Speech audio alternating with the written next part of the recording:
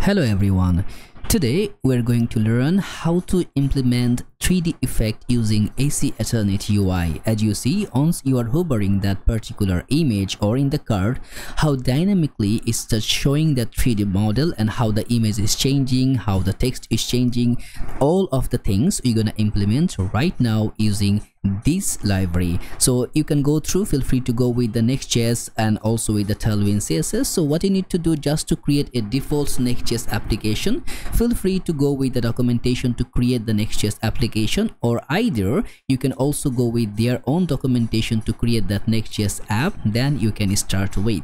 So now I already created one demo application for this purpose. So it's the simple application. After creating, I just put a little bit design here with that 3D animation effect using Aceternity UI. So what we need to do after doing that, we need to grab this code. So what I'm gonna do, in the source folder I will create another directory which will be my components. Okay, in the components I will create one more file which will be my card.tsx.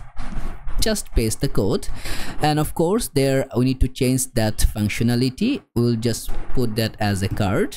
Okay, and also we need to get our those things. I will remove this portion because we are not going to use this portion from here. We need to create other properties, and now what we need to do, we need to install the dependencies. So I will copy until then because I am using a pnpm to create my application. So I will use that pnpm and then I will install all the dependencies. If you're using npm, just run that command in your terminal, or if you're using the yarn, then just put that yarn, then instead of I put add, then the other dependencies. Okay, everything is installed. So this code is looking messy, so we will follow through to the other properties. Now it's saying go to create one utils file, then in the utils file create an cn.ts. So I will go in my source folder, and in the folder I will open, just create one file, directory, which will be utils, and here cn.ts. Now I will copy this code and paste it here. Just save it for right now. Then what is saying, actually in the components create another file which will be 3dcard.tsx. so I will just go in the components, I will create one more file which will be card content.tsx. Okay, now again, instead of creating any of the components, I will just paste the value whatever I am getting from that Aceternity UI. So this is where the magic gonna happen. This is the code how actually is rendering. Feel free to go from the beginning till the end to understand it better, and sometimes just comment it, uncomment it, just to see how the value changing, how the code is shifting. So in my card I need to just import all the things because I give the name as a card content, so everything going to be come from the card content. Okay, and also the card item, what is the balance? Okay, nothing balance. So now what we can actually do is to grab this and put it here. So I will pass that card in my page.tsx. Okay, so let's come over here, just hit the refresh if it's giving a less lazy loading. As you see, we are using one image from the unsplash.com, and there is the height and width. Height width is defined, but we need to provide that host name to our Nextjs, so it will be in that next.config.mgx, and here I need to get the images, and in the images we will just go with that remote patterns, so it can be multiple remote patterns. So here I will just make that of that's the host name we need to implement.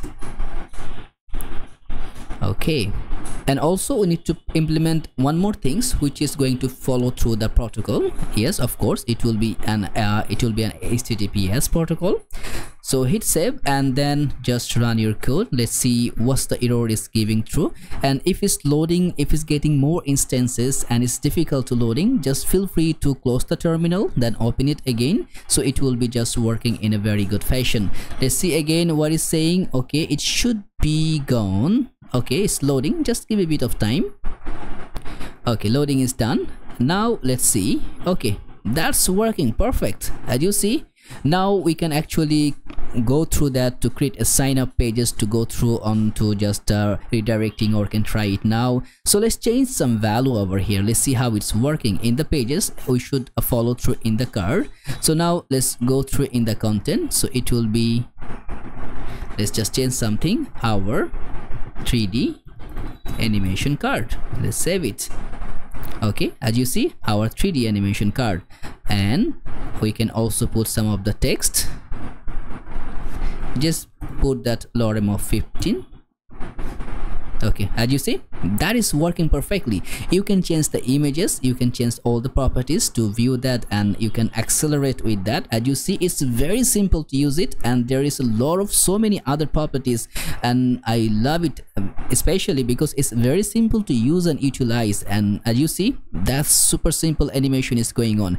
So go through with that library in that website. If you having any difficulty to implement any of the animation in your library, feel free to let me know in the comments below, and I'm gonna just help you out to how actually you can simply implement all of those in your Nextjs application or any of the React application, how you can integrate it. So let me know in the comments below, and feel free to like the video and subscribe my channel, because it will actually give me a more boosting to create this kind of things in future. Okay, so wish you all the best, and we'll see you in next video.